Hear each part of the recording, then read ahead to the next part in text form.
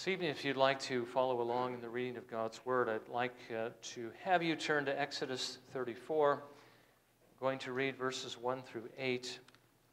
We're going to look at, though more particularly, verses 6 and 7, where the Lord tells Moses precisely what he is like. As it were, he expounds his name, what it means that he is the Lord. We've already looked at a couple of these attributes, particularly the fact that God is compassionate, that is, he is merciful, and also that he is gracious. But this evening we want to look at specifically his patience. Exodus 34, let me read for you verses 1 through 8. Now the Lord said to Moses, "Cut out for yourself 2 stone tablets like the former ones. And I will write on the tablets the words that were on the former tablets, which you shattered. So be ready by morning and come up in the morning to Mount Sinai and present yourself there to me on the top of the mountain. And no man is to come up with you, nor let any man be seen anywhere on the mountain. Even the flocks and the herds may not graze in front of that mountain." So he cut out 2 stone tablets like the former ones, and Moses rose up early in the morning and went up to Mount Sinai as the Lord had commanded him, and he took 2 stone tablets in his hand. And the Lord descended in the cloud and stood there with him as he called upon the name of the Lord. Then the Lord passed by in front of him and proclaimed, the Lord God, compassionate and gracious, slow to anger and abounding in loving kindness and truth, who keeps loving kindness for thousands, who forgives iniquity, transgression, and sin. Yet he will by no means leave the guilty unpunished, visiting the iniquity of the fathers on the children and on the grandchildren to the 3rd and 4th generations. And Moses made haste to bow low toward the earth and worship. May the Lord bless his word to our hearing this evening. By the way, we often think about God in terms of that last part. He visits the iniquity of the fathers on the children. Maybe we don't think so much about the generations down the line, but we certainly think about the fact that God is a just God. And we're going to get to that eventually in our study to find out that that is also another reason why we should love him. But what we're focusing on particularly now is that love that God has for his people, makes him compassionate, that makes him gracious, that makes him slow to anger and abounding in loving kindness and forgiving toward those who love him. By the way, the Lord says here as well that he keeps his loving kindness for thousands, and I just want to remind you that means thousands of generations. What we do will influence the generations that come from our loins. But now we're looking at why it is you should love God, and certainly, there's many reasons why you should love him.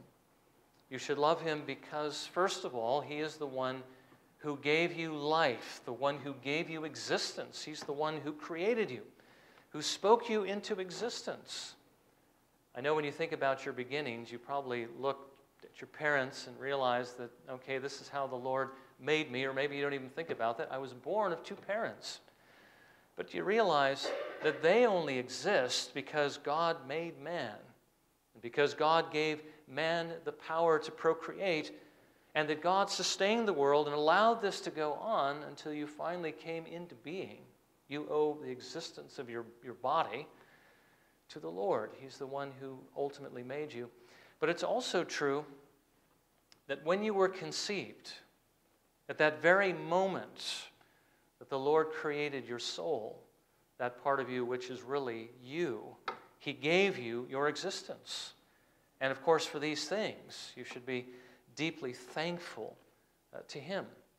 And you realize, of course, that God is also the one who has taken care of you every moment of your life, from the time that you were conceived to the present. Every bite of food, every stitch of clothing, every breath that you breathe, every good thing that you've ever had, even the walls and the roofs that have sheltered you all your life, all of these things have come from God's hand. So you should love him because he has been so gracious to you, because you don't deserve these things. I don't deserve these things. and because he has been so generous. Certainly in this Western world, the Lord has been very generous. I think it's because of the Lord's mercies earlier on, in giving to us, again, Christian forefathers in many different ways. I mean, we did have at one time a society very strongly influenced by the gospel, and many people who were serving and walking with him. And again, when the Lord says that he abounds in loving kindness, keeps loving kindness for thousands of generations, I think we are experiencing blessings from what has gone on before us. But God has been very generous. And certainly the Lord has provided something far more valuable than any physical provision, although those things are important. He has also provided salvation. Because remember, even though you weren't in the garden with Adam, at least personally, you were with him at least in the sense of representation. And God looks at you as he looks at Adam. You were born with Adam's sin. You rebelled in Adam. You actually rebelled against God. But the Lord did not leave you to die in your sins. He did not leave you to suffer the agonies in hell that you deserved. But rather, he sent the one that he loves the most to live for you and to die for you, to suffer hell on the cross for you so that you might live. So we ask the question, why should you love God? Well, just from the things that we've seen just tonight, you'd be insane not to love God. But again, this only half answers the question. What God has done for you is only part of the reason why you should love him. We've been focusing on the fact that you should love God because of who he is and not just because of what he has done for you. Well, what kind of a being is this that we are to love and worship? That would make you, would create you knowing that you would fall away from him, knowing that you would rebel, knowing that you would hate, and yet he would choose to provide for you every single day that you hated him. I'm talking, of course, about the time before you came to know him. That he would even send his son to die for you while you were still his mortal enemy. What kind of a God is this? Well, as Moses tells us this evening, he is compassionate. His mercies are over all his works. He is gracious. He gives eternal life to those who deserve eternal damnation. He is abounding in loving kindness, this love that he purposed to give you in eternity through his Son, the Lord Jesus Christ. He is abounding in loving kindness. And that's because he is, as the Bible says, love. He has an absolute and infinite love for what is good and for what is right. He is holy. And that holiness, though that is the thing that makes the unbeliever afraid of God, it's the very thing that should make you love him, because it is what makes him do what he does and what he has done for you. Now again, the question we're asking this evening is, can you love a God like this? Shouldn't you love a God like this? Do you love this God? Now this evening we're going to want to consider another attribute that flows from his love toward you that should make you love him even more. And that, of course, you know, is his patience. His patience, as you've already heard, is why he did not destroy you when you first came into the world, because at that point of conception you were guilty. Guilty enough to enter into hell. That patience of his is why he continued to provide for you throughout your life, even while you were in rebellion against him. And it's why he continues to work with you, to grant you his grace and his mercies. Why it is that God continues to forgive you, even though, as a believer, you sin against him not just once a day, but many times every single day, and every single one of those sins deserves damnation. You should love him because he is patient. Now let's look at three things this evening from just this one point in the text, that God is slow to anger. Let's look, first of all, at what it means that God is patient. Secondly, how he is patient toward you, not only in the past, but also in the present. and why it is that God can be patient. Well, first of all, what does it mean that God is patient? And I hope you understand what patience is, because it's very important. It literally means, for God at least, and for us as well, whoever it's applied to, that it takes a long time for God to get angry. I don't know if Josh ran across this in seminary, if somebody pointed it out, but in Hebrew it's expressed in a rather humorous way. God has length of nose. In other words, God has a long nose. Now, this is a Hebrew idiom that refers to patience. It doesn't mean that God has a face that looks like Jimmy Durante. I don't know if any of you remember what Jimmy Durante looks like. Somebody who has a very outstanding nose, very large nose. Because we know that God doesn't have a nose. God is an infinite spirit. God doesn't have flesh and bones as we have, as our Lord Jesus Christ reminded his disciples. What it means is that if he had a nose, that his nose would take a long time to turn red. Not that it would be long this way, but it takes a long time to change color. Because to the Jewish mind, your nose turns red when you get angry. And if your nose takes a long time to turn red, it means that you are patient. It means that you can put up with a lot before your nose changes color. Now, what this means is that God will endure a lot. He will put up with a great deal before he will allow himself to express his righteous anger. Another word that is used for this is long-suffering.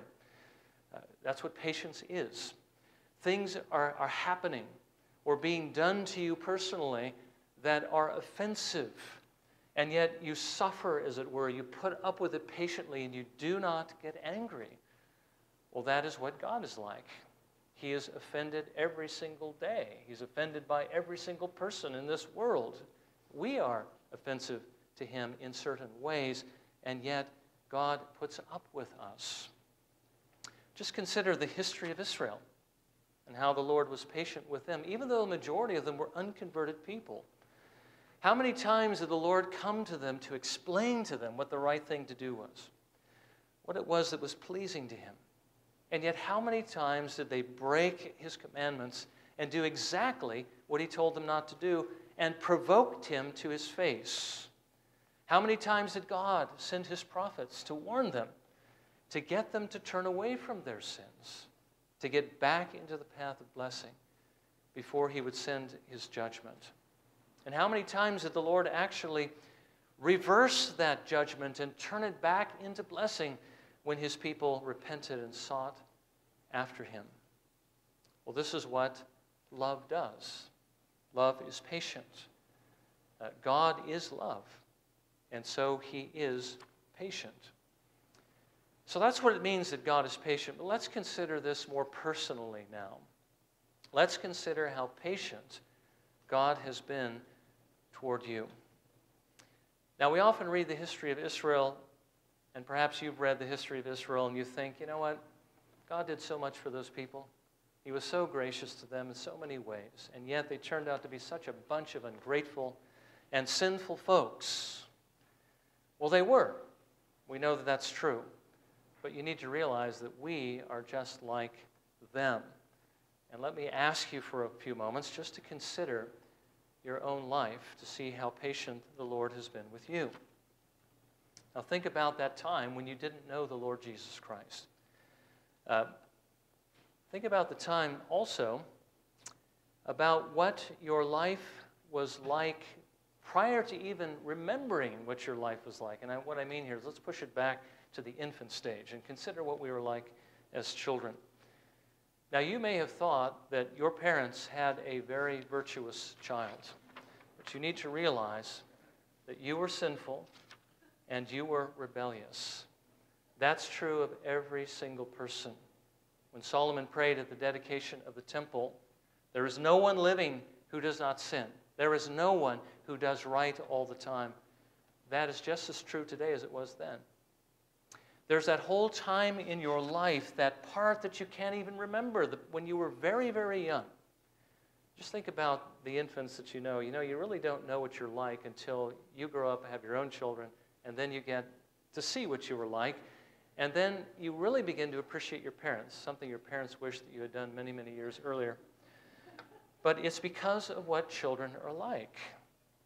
When you were a child, you constantly cried and complained because things were not exactly the way you wanted them to be. You cried every time that your diaper got dirty, and of course you were the one who dirtied it. You cried every time you got hungry, every time you got bored, when your swing stopped swinging, or when the toys you got tired of playing with those particular toys, or you wanted to look at something different. You got tired of what you were doing. Or when you just simply got sleepy. Now we look back at those times and we think, well, that's kind of cute. Especially cute when you're past that stage and you think back, when it actually took place and you're not still in it. Because when you're in it, it really is not that cute. But you look back on it with these fond memories, but you've got to realize that your children, what they were expressing at that time, was very selfish, was very sinful. Now, we would agree that their needs are legitimate. They were hungry, they were dirty, they were uncomfortable, they were bored, okay?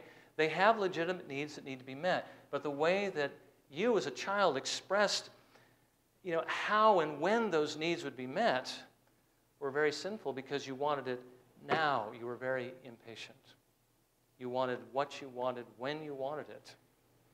John MacArthur once had, I can't remember the gentleman's name, but he was the former chief of police of Los Angeles, come and give I don't know if it was a sermon or if it was some kind of a talk at his church, and he pointed out again the sinfulness of human beings, and he gave this example. He said, if a baby had a gun and knew how to use it, it would kill for its food when it's hungry. Now, I don't know if that's the way you think about children, but I think there is some truth to that, because they want it now, they scream, they cry, and so forth. Well, that is what you were like. That is what I was like, and yet God put up with us during that time frame. Now, what about the part of your life that you can remember as you continue to grow? What about your relationship with your brothers and sisters or your friends? Was there any selfishness there? Did you ever have difficulty sharing what you had with others, sharing your food, sharing your dessert or whatever it may be, your toys?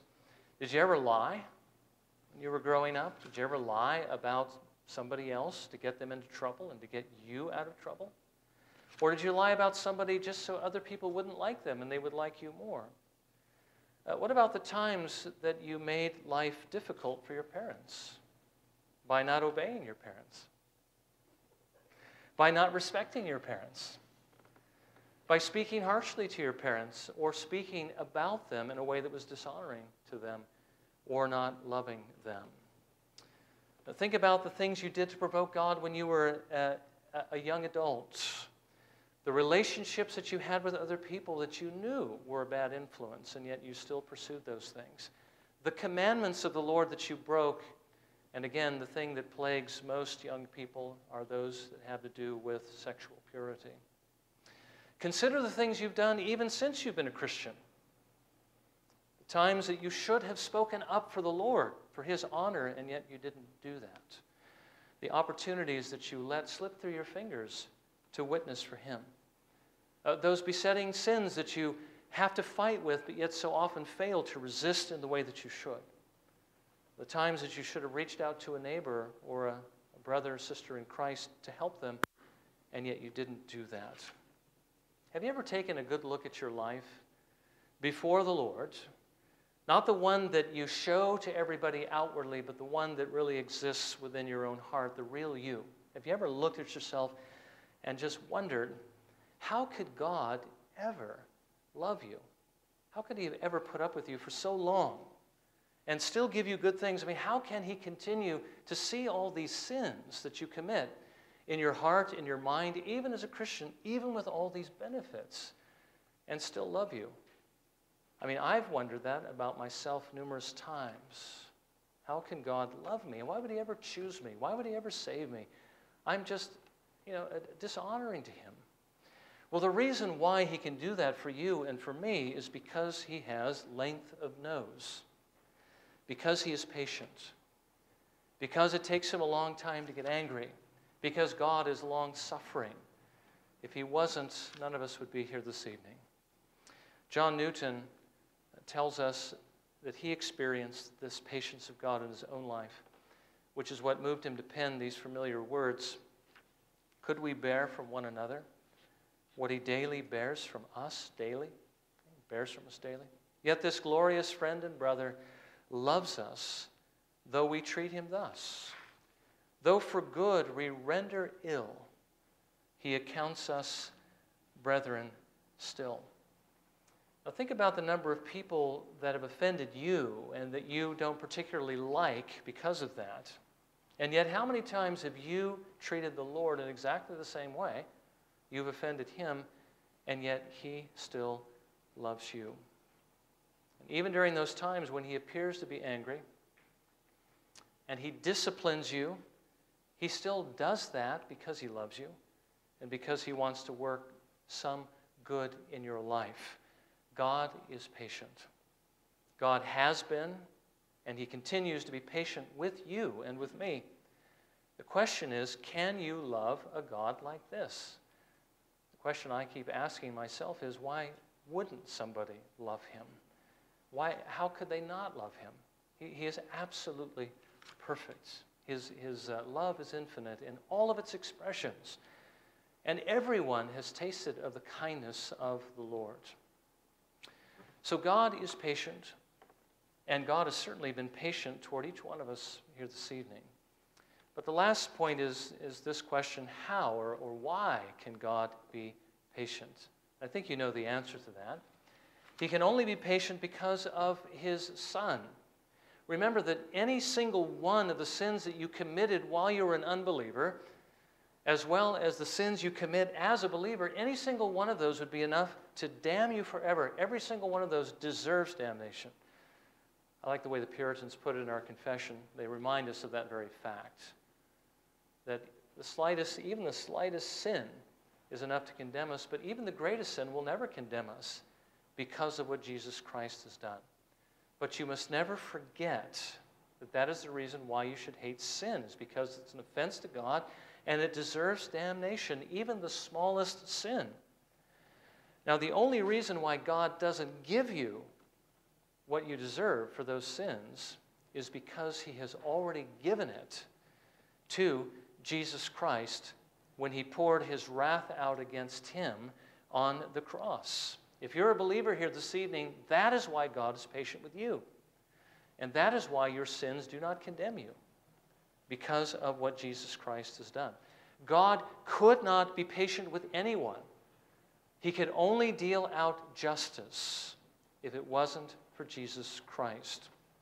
When Jesus paid it all, he suffered to the full extent of God's justice for your sins. He laid the groundwork for his Father's patience. And so you must not forget that that is the reason for it. And remember that Jesus is not to be conceived of as somebody standing between you and God who's trying to, hold back his Father's wrath. But the Father is the one who, out of his love, provided the Savior so that he could be patient with you. As we saw last week in the book of Lamentations, the Lord's loving kindnesses indeed never cease, for his compassions never fail. They are new every morning. Great is your faithfulness. Now again, how can you not love someone like this, who is willing to take what you deserved and to lay it upon his only begotten Son, the one whom he loves more than anyone else? He is far more than worthy that you should love him. And you need to realize that no one that you will ever love in this life, and there are people that we all love, but no one you will ever love will ever be as patient and as loving as God is, because his patience is as limitless as his love. Now let me close by simply speaking to those of you who haven't received Jesus Christ as your Savior. You need to realize that God is patient toward the impenitent as well as he is toward those who are repentant. He waits to be gracious to you. And you know that he has, because he has preserved your life to this point. He hasn't snuffed it out. And he continually is offering his Son to you week after week. God is patient. But you know as well as I that the patience of God towards unbelievers does have an end. It doesn't go on forever. We saw this, I believe it was last Sunday morning when we were considering the unpardonable sin. I mean, there is a limit to which a person can go and provoke God.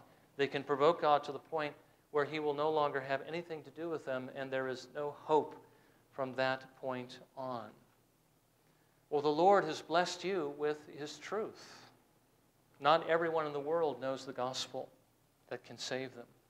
The Lord has made continual overtures of love toward you, offers of his grace, offers of his mercy. The Lord promises full forgiveness and reconciliation if you will only receive his Son. Now, if you continue to refuse and turn away from the Lord, you could pass the point of no return.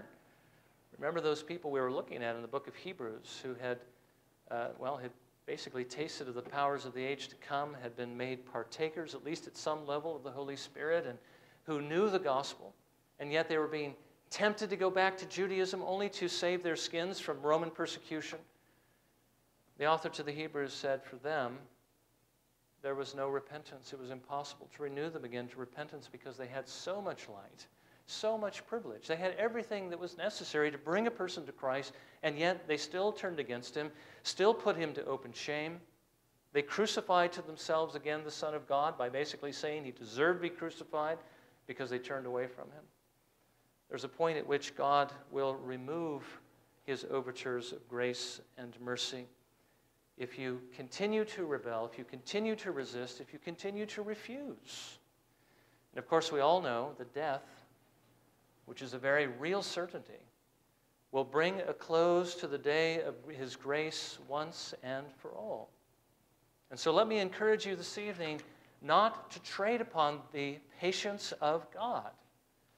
God will not keep his anger forever, the Scripture says.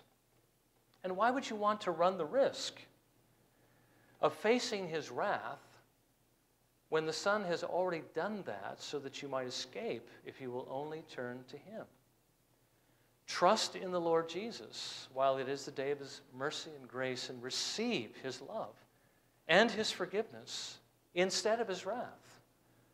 The Lord is patient, and he desires that you turn to him and be saved. God takes no pleasure in the death of the wicked, the Bible says. And I believe that that's true at every level. God is not pleased when that takes place because he doesn't desire that people suffer. He doesn't enjoy, as it were, that suffering, but rather that the wicked man turn from his sins and be saved. And we do know that in God's plan, people do die.